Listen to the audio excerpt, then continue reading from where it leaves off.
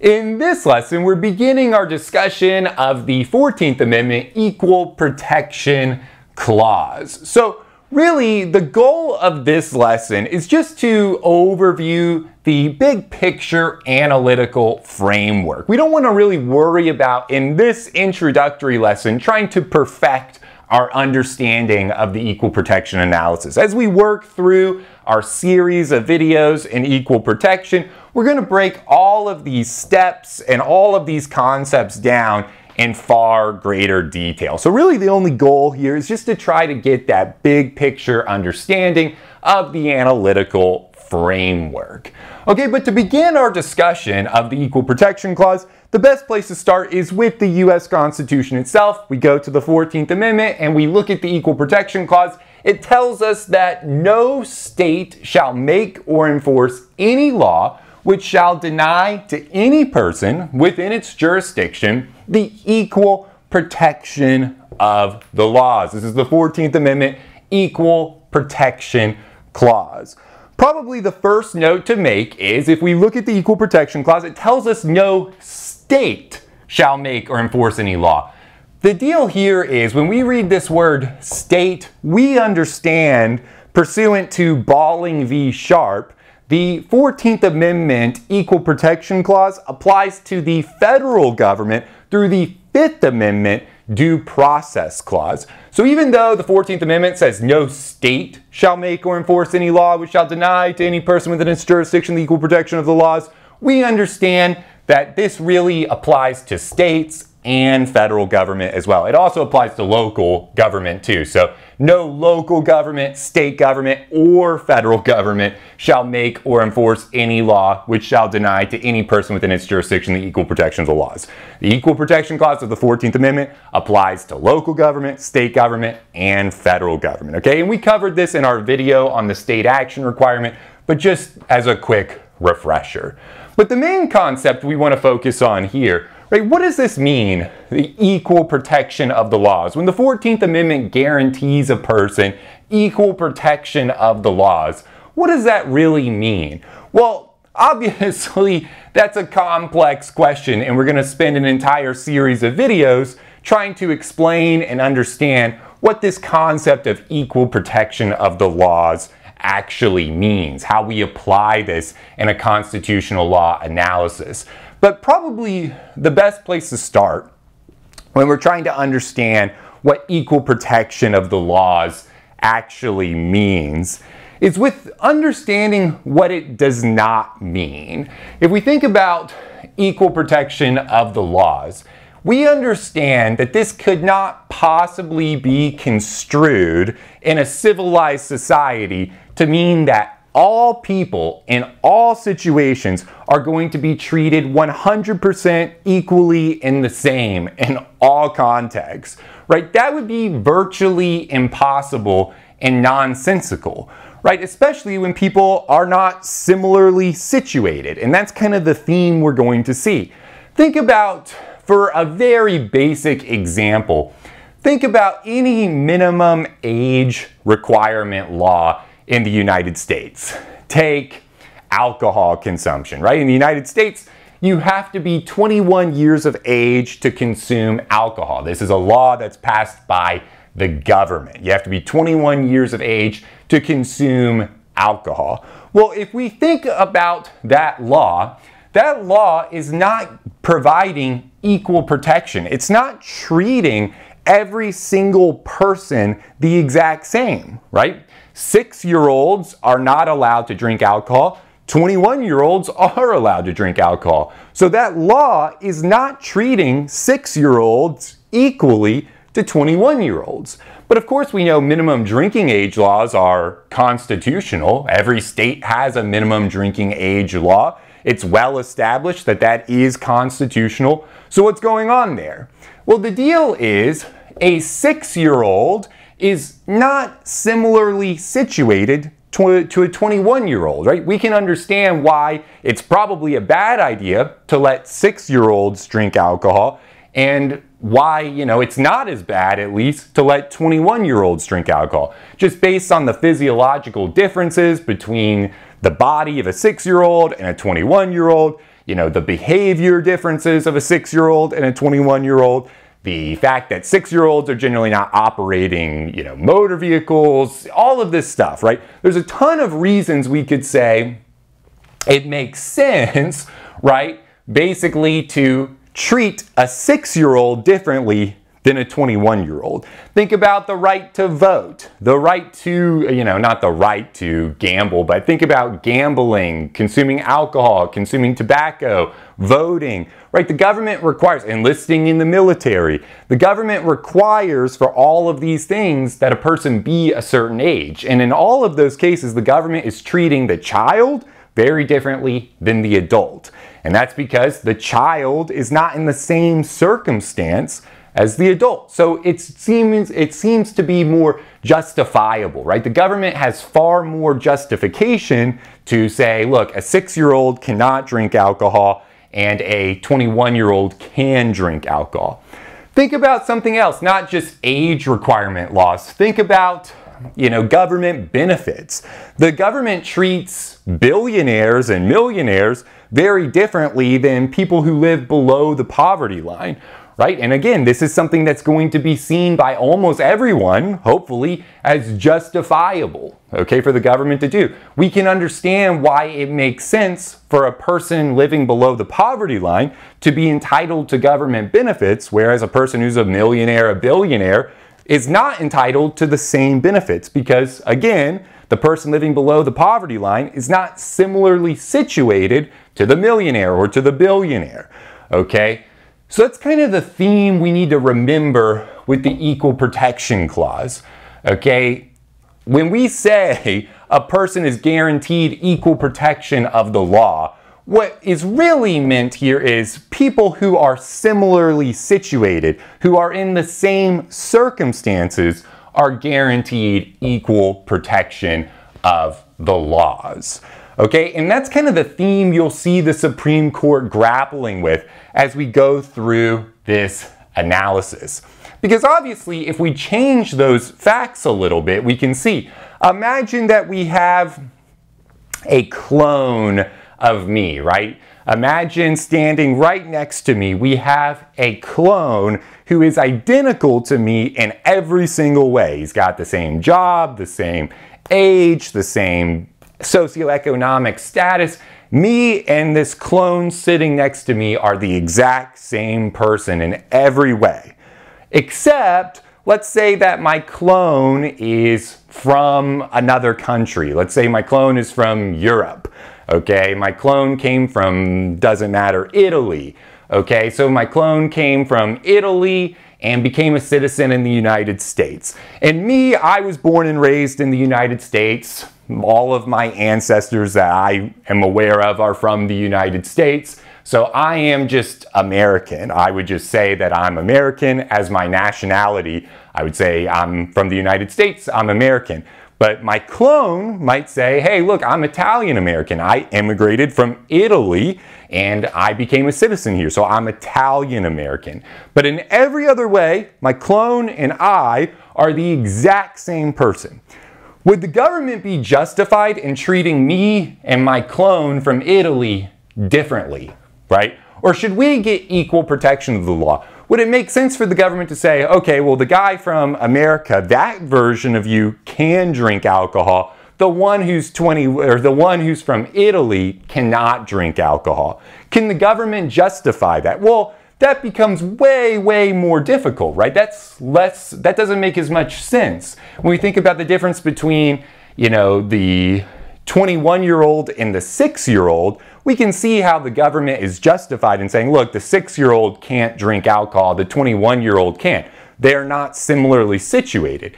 But if we look at me and an Italian version of me, an Italian-American version of me, we can see those two are similarly situated. They're in the same circumstance.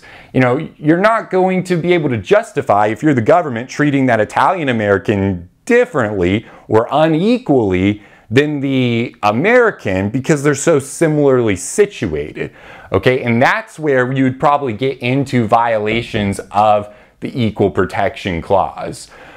Okay, so really this whole analysis comes down to, And what the Supreme Court grapples with, what this theme is that we see is, what does it mean to be similarly situated? And that's how we kind of end up with these classes and categorizations of classes and kind of this step-by-step analysis. But that's the big picture idea. The main thing to recognize as we begin to get into this analysis is the Equal Protection Clause does not guarantee that every single person is going to be treated the exact same in all situations, right? It could be because two people are in radically different circumstances, the government is justified in treating them differently, such as a 6-year-old versus a 21-year-old.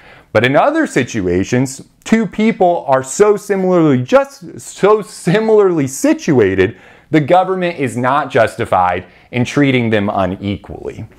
Okay, that's our big picture idea. With that, we can just get into our steps of the analysis. What do we do if we encounter what we think might be an equal protection issue on a constitutional law fact pattern? Well, step one is issue spotting, right? Step one, we need to determine whether the Equal Protection Clause is at issue. How do we do this? The Equal Protection Clause is generally at issue when the government treats a person differently based on that person's membership in some classification of people. Basically, when we have governmental discrimination on the basis of class membership. This is our issue spotter. Very important to recognize. This does not mean if we see the government is treating one class of people differently than another class of people, that does not mean the Equal Protection Clause has been violated. It just means, hey, the Equal Protection Clause might be at issue here. We can at least go to step number 2.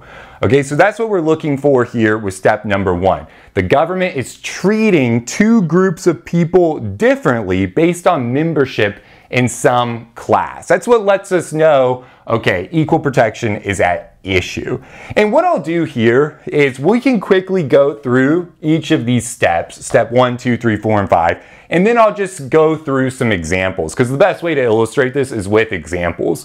Okay, so that's kind of step 1, that's issue spotting. Step 2, we determine whether the state action requirement is satisfied. We covered the state action requirement in a ton of detail in a prior video, so I'm not going to rehash it here. But remember, we need to make sure that the challenged action is attributable to the government. It can be local government, state government, or federal government, but we have to make sure that the action being challenged under the Equal Protection Clause is attributable to the government.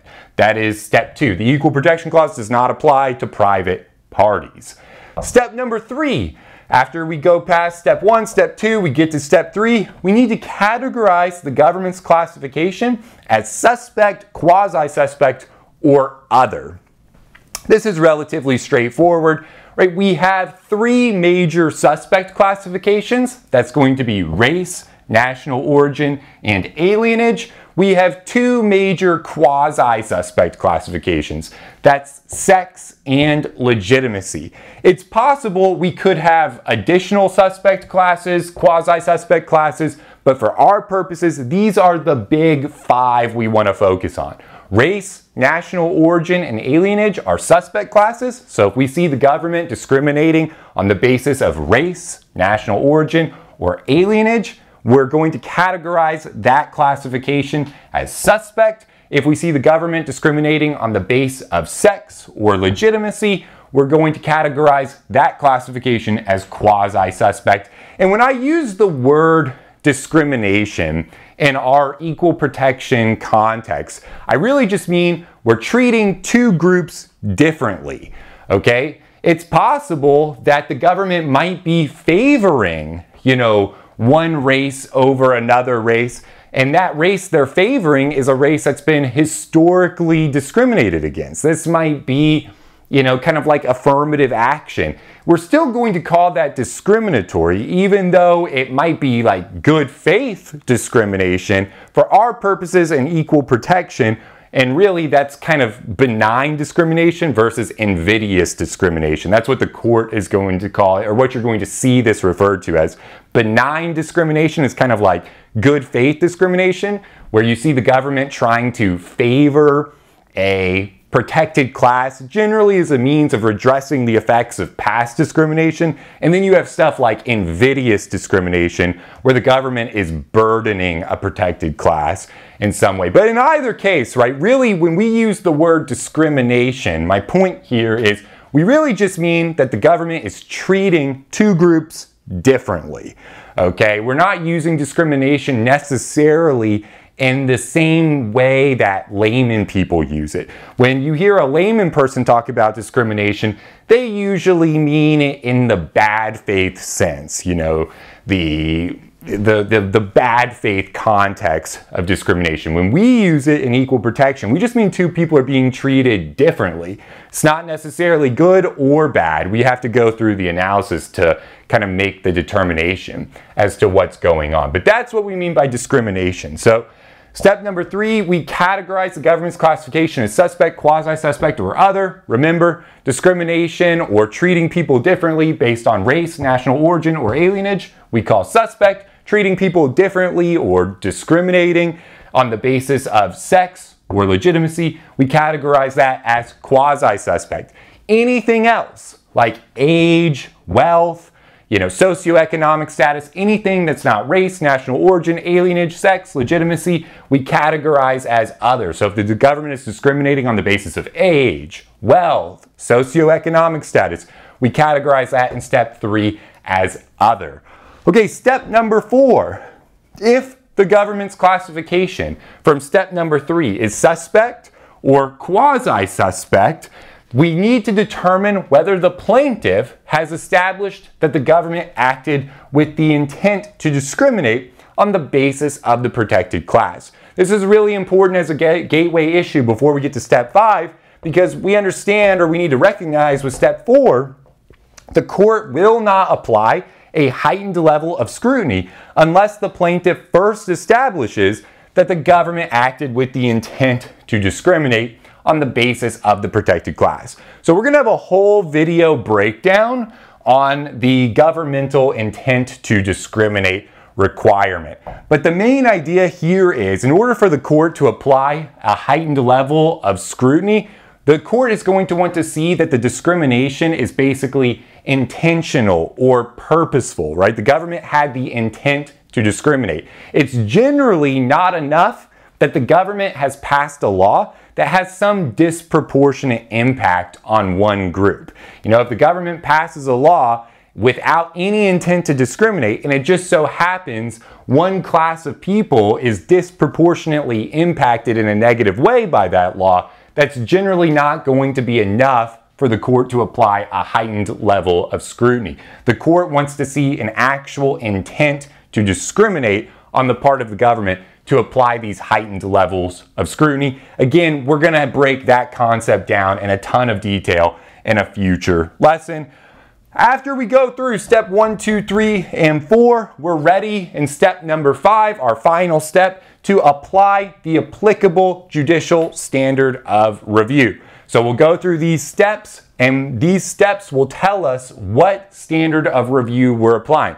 We have rational basis as our default standard, and we have heightened levels of scrutiny with intermediate and strict scrutiny. And we only apply the heightened levels of scrutiny when the government's classification is suspect or quasi-suspect and the requisite intent requirement from step number 4 is satisfied. Of course, we know if we're applying rational basis, in most cases, the government will prevail and the law will be upheld as constitutional. If we're applying strict scrutiny, we know in most cases the government will not prevail and the law will be struck down in violation of the Equal Protection Clause. And we know if we're applying intermediate scrutiny, it's kind of in the middle. It can go either way.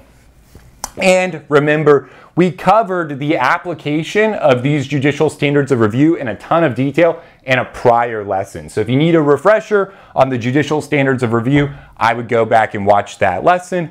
Also, as we work through our series in equal protection, we're going to kind of break down how these standards of review are applied in the equal protection context in more detail in future videos. So don't worry about perfecting your understanding of the application of judicial standards of review here. We're going to cover that in future lessons, and we did a big overview video on it on a previous lesson.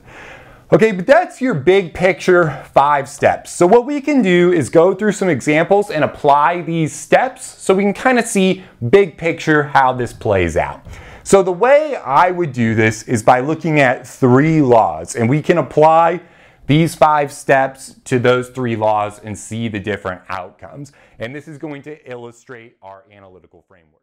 Thank you so much for watching this video preview of our Legal Education Accelerator Program, or LEAP for short. If you would like to see the conclusion of this video and gain full access to our entire 1L and 2L video library, integrated outlines, streamable audio versions, additional practice exams with explanations, and much more, we invite you to head over to our website and join the thousands of law students who have already enrolled. To get started with your no-risk free trial today, simply click the link in the description box below or visit www.studicata.com/leap.